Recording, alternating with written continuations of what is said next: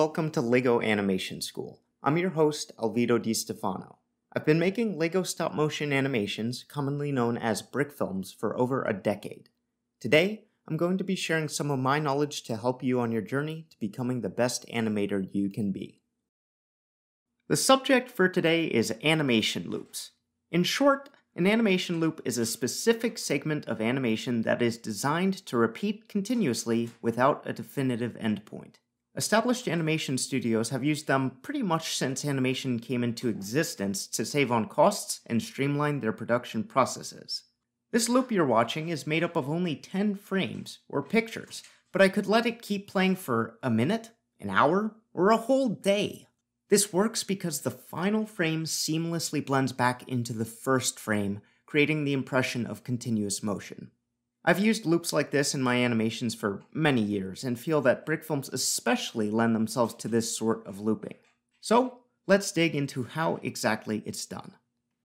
There's plenty to talk about here, but it all boils down to 3 general points. Know your endpoint, keep it simple, and count your frames. First, you have to know where the loop ends, which, for this to work, has to also be where it begins.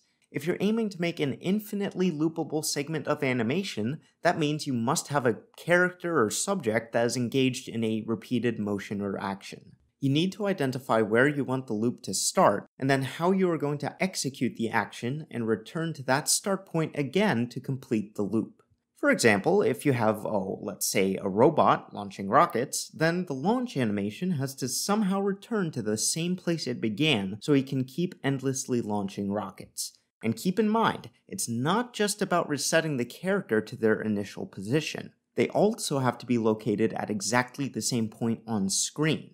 Not a problem for our robot friend here because he's stationary, but when it comes to subjects that are moving, like walking or driving, then you need to make sure the camera moves with them.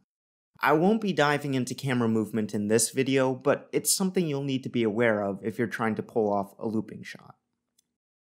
Next, keep it simple. My animations have some complex shots with a lot of moving parts. These are great for making the world come to life, but generally you don't want this level of complexity if you're creating an animation loop.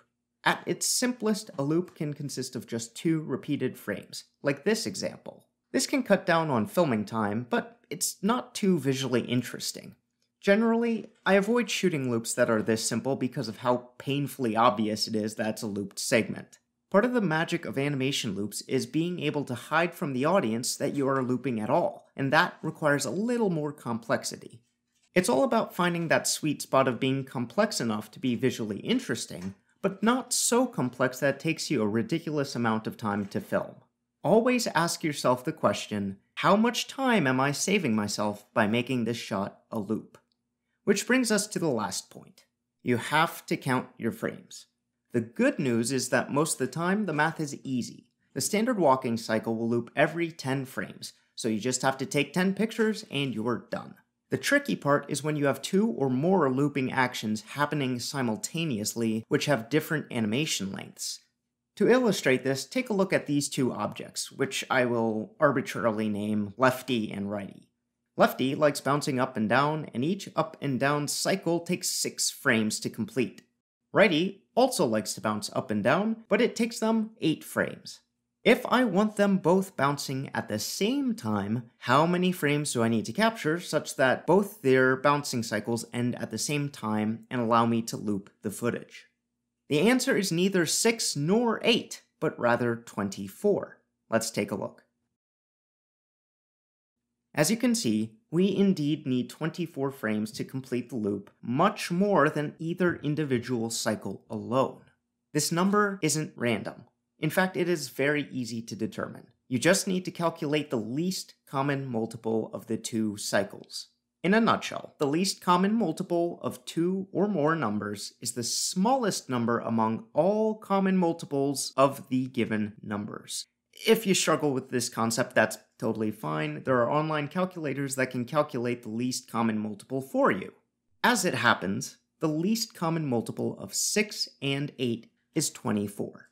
Now, in my opinion, 24 frames is a perfectly reasonable amount of work to get an infinitely loopable clip. But imagine if you added just one more repeating motion to this loop, and say it takes 11 frames?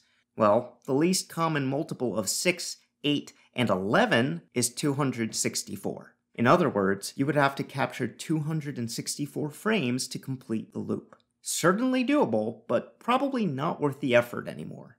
This is why it's important to crunch the numbers before you start filming so you know exactly how many frames you will need. In summation, animation loops can be tricky to get the hang of, but keep things simple, do your math, and have a game plan going in, and they can save you a lot of time when creating your brick films.